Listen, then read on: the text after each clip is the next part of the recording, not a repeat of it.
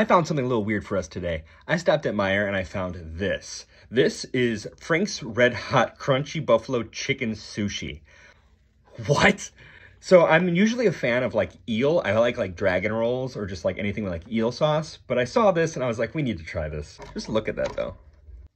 It's falling apart on me. Oh well. It's not bad. What's in it though? It's wrapped in seaweed.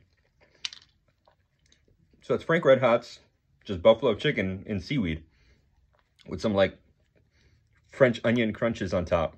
It's weird. It's good though. I don't even know how to rate this.